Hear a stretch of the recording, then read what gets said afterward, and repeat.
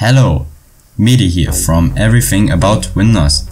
Today we want to take a quick look at the new timeline feature, which was introduced 2017 at the build conference from Microsoft. Now in build 17.063 we've got it. So you will see the task button has changed, and when you click on it you come to the timeline feature. The timeline feature records all your activities which you have done today or yesterday or 30 days ago. So the timeline feature records all your activities which you have done 30 days ago. So if you scroll there you will see activities from web pages you have visited on Microsoft Edge, Word documents which you have worked on, or other Office documents. You will also see photos that you have opened, or if when you have searched for something in the Maps app.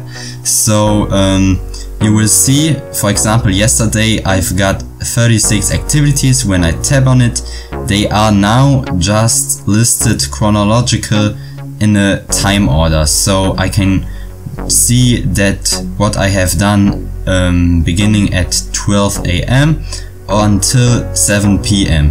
So each hour I can see the activities I've done, and if I want to I can go back. And now I see again the main activities. I have a 15-inch display, so I will see 6 and up to 6 main activities. If you have a larger display then you see more. And for example, you see that I've searched in the Maps app for Microsoft. I've tapped on it now, and now it's open in the Map app. And you will see that it will go to the search which I have done some minutes ago and what was saved in the timeline. So for example, if you have searched on your tablet for a destination for your holidays and you go to your main machine in your work room, you can just look what you have done before. Also here example with a Word document. I open it, I've created it maybe 30 minutes ago, and now I just open it to, let's say, continue the work I have done. So let's wait a while, and here you see the document. Yes, that's a true message. I hope you subscribe to my channel and you enjoy my videos. And very thank you for the support for 60 subscribers. I appreciate it a lot. Okay, let's go on. And here on the top you see all your opened windows. That's the same like in the actual Windows Fall Creators update. So you can also open your desktops on the top or delete them. That's everything the same.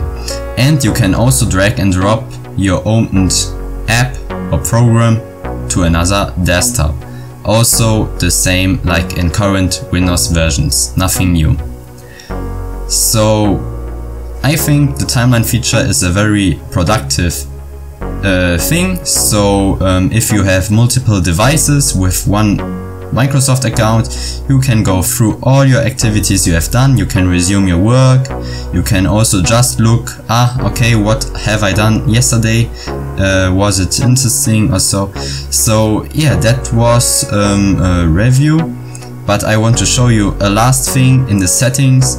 So for all those of you which are scared of your privacy informations which are saved in the Microsoft Cloud for this timeline feature, you can go into the activity history and you can also turn it on or off.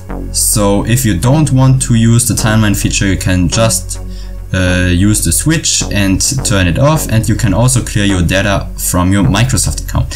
So I hope you enjoyed this video. If you liked it, give it a thumbs up, subscribe to my channel, that would mean a lot to me. Bye!